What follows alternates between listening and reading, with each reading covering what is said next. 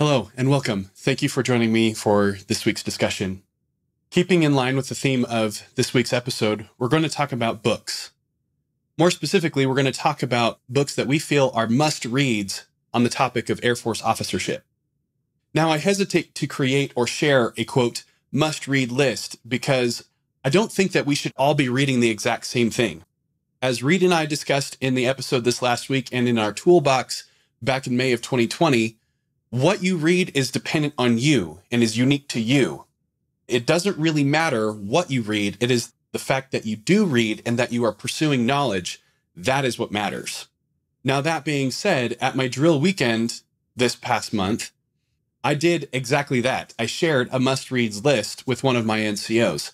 They've already completed their degree and now they're interested in becoming an officer. And so what's left for them to do is to complete their application and the oral interview. So to help them prepare, I put together a list of AFIs and books that I felt that they should read.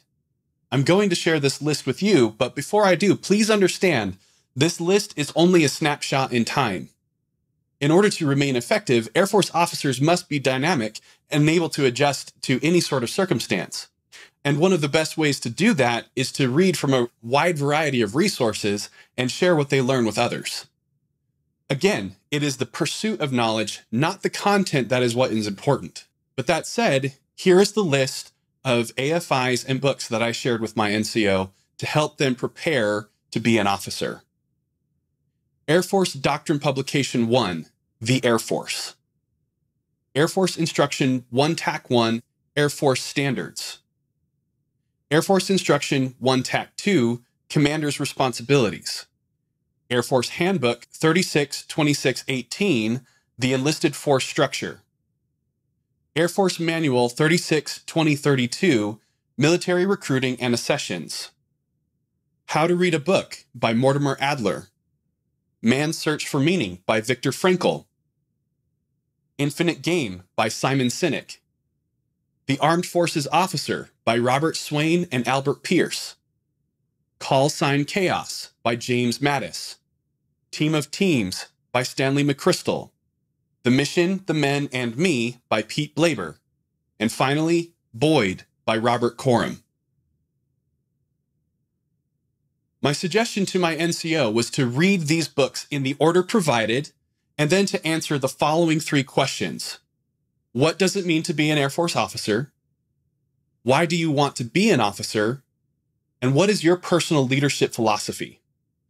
Now, let me explain why I chose these books, these AFIs, and these 3 questions. The first 4 outline what the Air Force is and why it exists, as well as the responsibilities of the officer and the enlisted airman. I also include the accession standards because they are different for officers and the enlisted. Now moving to the books, How to Read a Book is included to teach the reader how to approach the next 7 books, as well as any other book that they may read for professional development.